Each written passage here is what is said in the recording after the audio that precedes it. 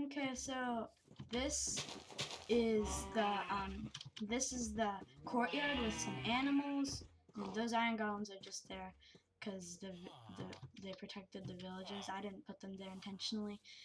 That's the church with the stuff inside, and that place where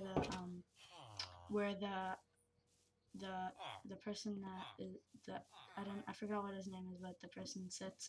This is the farm with some wheat, and then villager house is there, so is there, and right there. This is the right here is where the Native Americans and the Pilgrims ate, and that's where they cook food.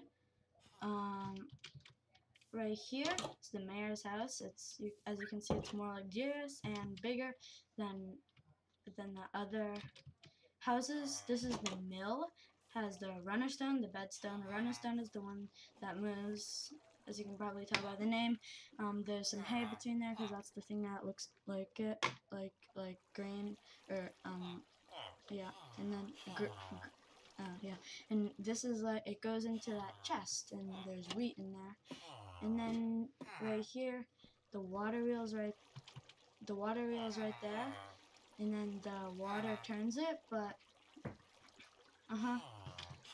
yeah, the water turns it, and since I made the water go up high, has potential energy, which is the energy associated with height, and then it gets more kinetic energy as it goes down, and that's the energy associated with speed.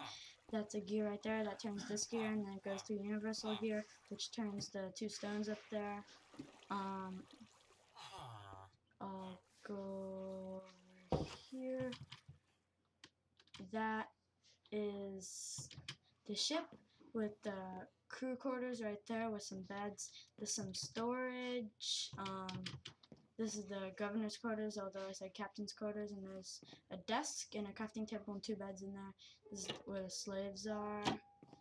This is the escape boats, and there's some trapdoors so you can escape.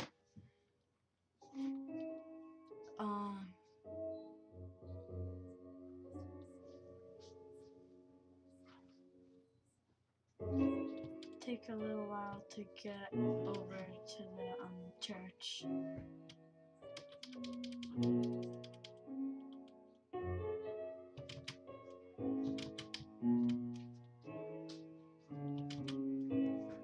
In here, there's some people in there, and King James VI, and there's a cross up there, and this is the church in Spain, and that says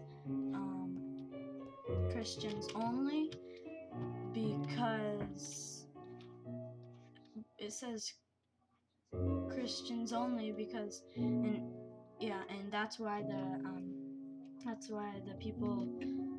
Pilgrims left and made a colony in New England. I'm just gonna go to sleep because I don't want these monsters to kill my villagers, because that will be bad.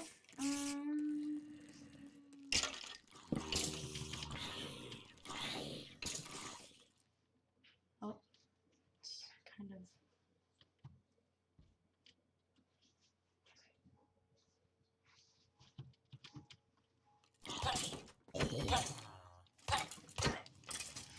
I did it for his own good.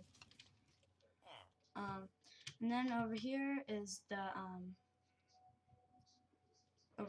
Native American village.